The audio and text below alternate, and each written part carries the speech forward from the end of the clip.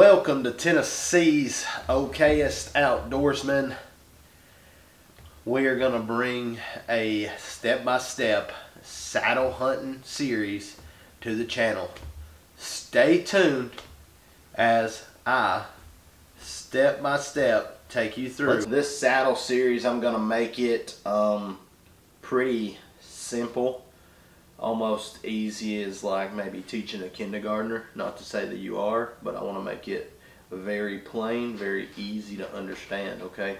So in saddle hunting, the first thing obviously you're going to need is a saddle, okay? And here I got the Cruiser XC, and anything that you look up online or whatnot, you're going to find out this is one of the most reputable brands and most comfortable. Okay, so this is the actual saddle, okay? That being said, this black piece here is the waist belt. It'll go right around your waist and clip in just like it would a belt on your pants. This only clips one way, so you can't get it upside down, okay?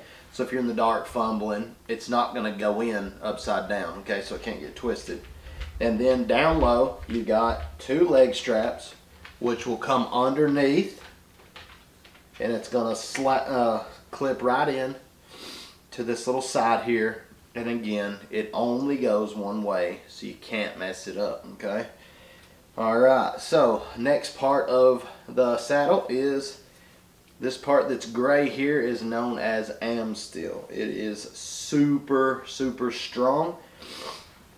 It is known as the bridge on your saddle system, okay? And there is somewhat of a Prusik knot tied on this side, so you can adjust this bridge in or out. Now what that's going to do is close or open the hips as far as how the saddle's sitting on your hips in the tree, okay? These are the bridge loops, okay? The most overlooked adjustment right here with this saddle system is this loop. That being said, if you loosen it just a little bit, a very minute amount goes a long way. You can go up and down this, so whenever you feel pressure on your back or you feel pressure on your feet, you can adjust this up or down to change where you feel that pressure, okay? And that allows for that all day sit. And then we have right here, these are bright red, so you can't mess them in the dark. These are the lineman's loops.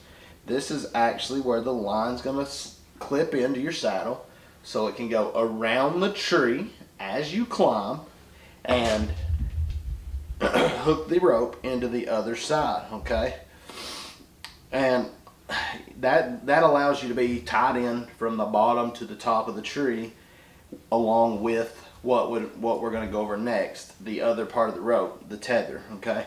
But we'll get to that. And then you got molly loops top and bottom of this saddle, so you can hook a dump pouch. Maybe you want to slide a knife in there for emergencies.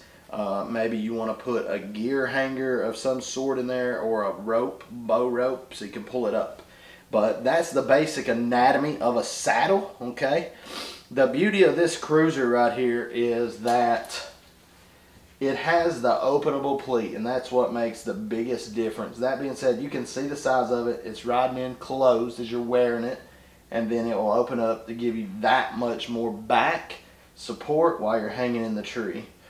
But that is the conclusion of the very first part. The saddle is going to be actually the most important part to get into saddle hunting. So any questions, drop them below. I'll answer it. Any comments, anything like that, put them below. I'll answer to get back to you as quick as I can. We'll get on to the rope section.